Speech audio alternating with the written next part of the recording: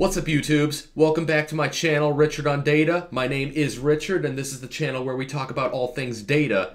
So in my first video, I talked a lot about what a data scientist exactly is and the core components of the work.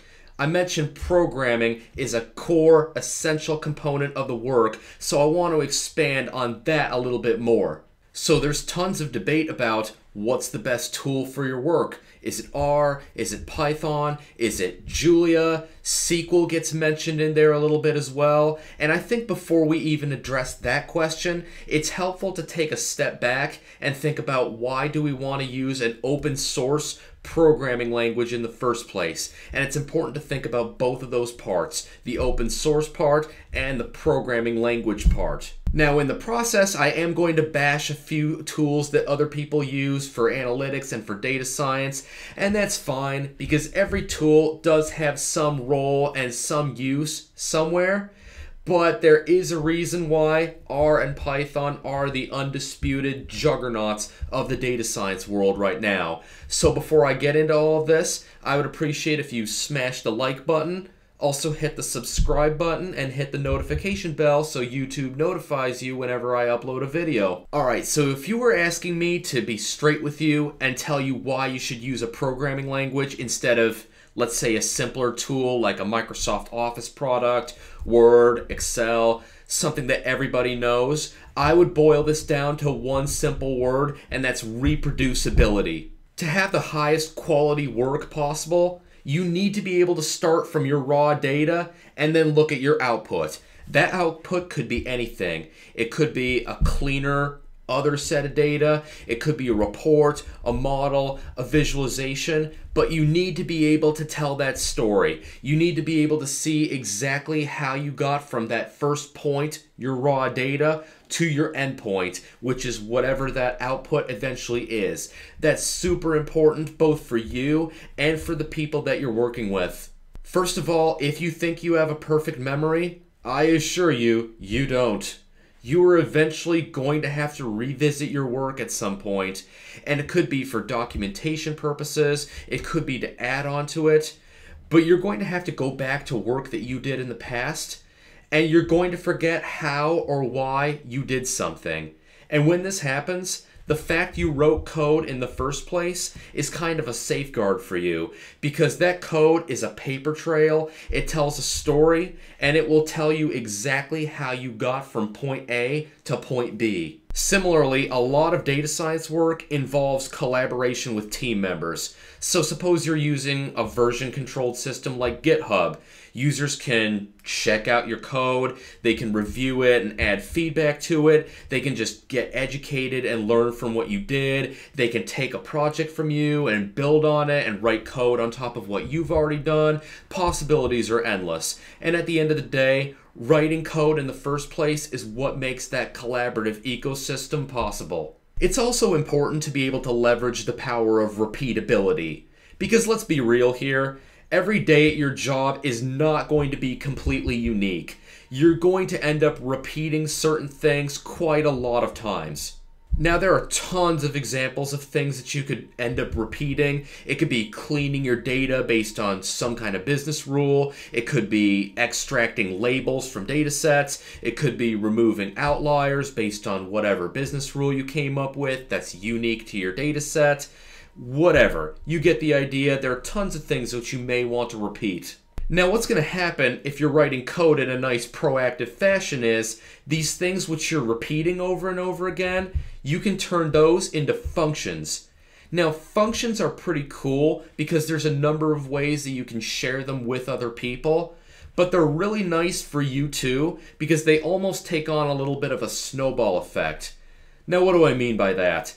So let's say you're working on a longer-ish task. Say it's something which takes like 2 hours. Well, once you're done, you can wrap all of that inside of a function. Now, if you have to do the exact same task in the future, maybe on another data set, maybe on another project, you can just apply that function you've already written, or at least extract parts of it, and then instead of something taking 2 hours, it'll take like 5 minutes instead. This ends up freeing up a lot of your time so you can end up doing more with the time that you have. Maybe you want to write even more functions, automate even more tasks. Then you can free up even more of your time to do even more awesome stuff. Possibilities are endless. So when it's all said and done, learning a programming language is not always easy, and any language that you're going to learn is going to come with some amount of a learning curve. But I promise you that if you stick with it, you get good at a programming language, apply what you've learned in the real world, write code proactively with functions, you'll end up saving a ton of time in the long run because you don't have to reinvent the wheel and you end up being able to do more work with less time invested. So I hope I've been able to impress upon you the advantages of using a programming language. Now let's talk a bit about the advantages of using a programming language that's open source. So for those of you who are unfamiliar with the definition of an open source piece of software, there's a lot of things which go into that definition, but the key parts are these. Number one, it has to be freely available. Number two, the source code of something that's open source has to be freely, readily available to the public.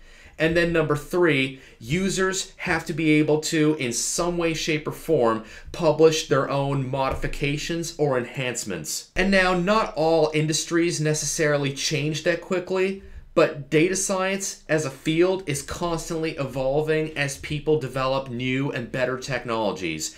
There's constantly new features with visualizations that are available. There's new models, there's new machine learning techniques, and it's super useful to be able to leverage the newest, latest, greatest technology that's out there that's created by big, vibrant user communities. And if you take some of the big open source programming languages now, like R, like Python, Julia is a really big up and coming one, they all have really large user communities which are constantly developing new packages. Here's the real beauty of this. I harp away in almost all of my videos about what a creative field data science really is. You constantly need to flex your creative muscles and come up with innovative solutions. Here's the thing though, honestly, when we run into some problem, that's almost never the first time anybody out there has ever run into that same problem. Somebody out there has probably solved it before and then developed some kind of solution for it. And that solution, it could be something small, like a little function, or it could be a bigger package, which is really just a bundle of functions. I've had it happen to me personally where I was fishing around on GitHub and I found this function that somebody else wrote, which would customize a graph, just so happened exactly the way that the client I was working with wanted it. So that way I didn't have to spend a lot of time writing the entire thing from scratch myself. Then similarly, there was another time I was working with discrete events and the interactions between them, and I needed to simulate that somehow. Well, it turns out on CRAN there's a full R package that's developed for those types of problems. So when you're working with an open source programming language, there's almost always some kind of solution out there which somebody else has built. You can stand on the shoulder of giants, but if it's not out there, you do have the flexibility to hopefully quickly build whatever it is that you need. Now, I do have to point out, just as a disclaimer, there are certain companies which are definitely going to be set in their ways. They're going to use other technologies, let's say SAS, SPSS, things like that which are a little bit older, maybe a little bit more trusted, and there's a variety of reasons that could happen. The company may have a large enterprise scale license. It just may be an older and more trusted thing for them. There may be security concerns with their data. It could be for any reason. There's not always a lot that you can do about that, because that could be a large tide to go up against and not maybe even something you want to go up against. I do hope, though, that this video has given you some food for thought and at least makes you aware of some of the things that your company or your team is missing out on. Maybe you can make the case for R or Python, or figure out the way a language like that could be used to complement in conjunction with whatever technology it is that your company uses today.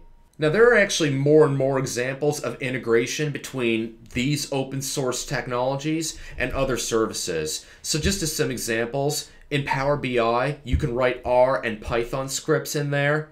In Microsoft SQL Server in the 2016 version and later, there's actually built-in R services in there. So there are options like that out there. You have to navigate your own individual case and find the best thing for your particular circumstances and your particular company. But once you pick up and get good at an open source programming language, you are on the road to going out there and doing awesome data science work.